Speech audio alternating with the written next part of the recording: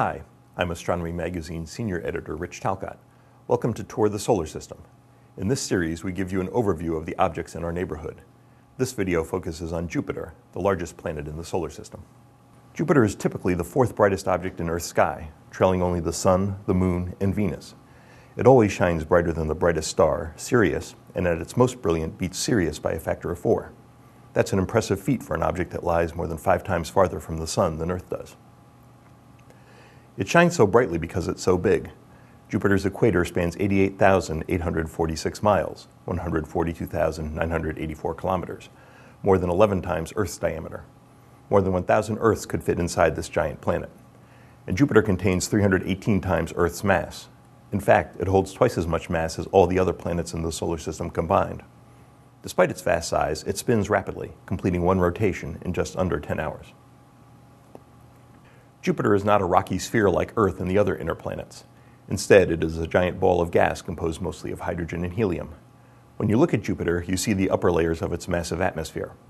The cloud tops get sheared into light and dark bands by alternating east and west winds, which blow at tornadic-like speeds of up to 330 miles per hour, 530 kilometers per hour. High-altitude clouds made mostly of ammonia cover the dark bands, which astronomers call belts.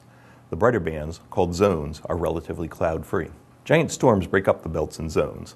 The most famous of these is the Great Red Spot, a high-pressure system that observers first saw more than 300 years ago. This huge storm is more than twice the size of Earth. Its color, which can vary from salmon pink to brick red, most likely arises from sulfur compounds dredged up from below by the storm's intense winds. Jupiter also has a large family of moons, 63 at last count, but 4 of them stand out. Italian scientist Galileo discovered Io, Europa, Ganymede, and Callisto in January 1610, when he first turned his crude telescope toward Jupiter. The 3 inner moons, Io, Europa, and Ganymede, are locked in a tightly choreographed gravitational dance. For every orbit Ganymede makes around Jupiter, Europa orbits twice and Io 4 times. The rhythmic tugs slightly distort their orbits and, when combined with Jupiter's strong tidal pull, heat the moon's interiors. The effects show up most on innermost Io. This moon, some 5% larger than Earth's moon, is the most volcanically active world in our solar system. Hundreds of active volcanoes dot Io's surface, which sports multiple shades of orange, yellow, brown, and white that give it a pizza-like complexion. Some volcanoes erupt violently, shooting debris hundreds of miles into space. Others simply radiate heat as their lava cools. Europa, the smallest Galilean satellite, has a diameter 90% that of our moon. Its outer layers are almost pure water. Because Europa lies farther from Jupiter than Io does, tidal heating is less, and the water near the surface is frozen solid. But a few miles beneath the ice, the water becomes liquid. Scientists estimate that Europa has a global ocean perhaps 100 miles, 160 kilometers deep, and a volume dwarfing that held in all of Earth's oceans. Europa's surface features a vast network of cracks and fractures that in some cases span the globe. In other regions, huge blocks of ice jumble together.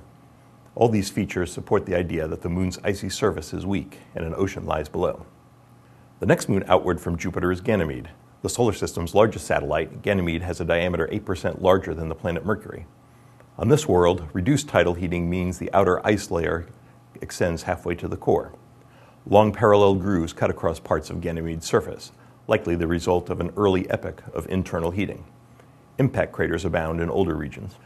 The outermost Galilean moon, Callisto, is the solar system's 3rd largest and just a hair smaller than Mercury. Callisto shows no signs of internal heating, either now or in the past. The most heavily cratered object in the solar system, this moon's surface is saturated with impact craters.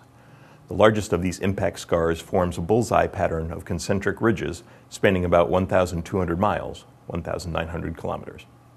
I hope this overview taught you a bit more about Jupiter and its moons.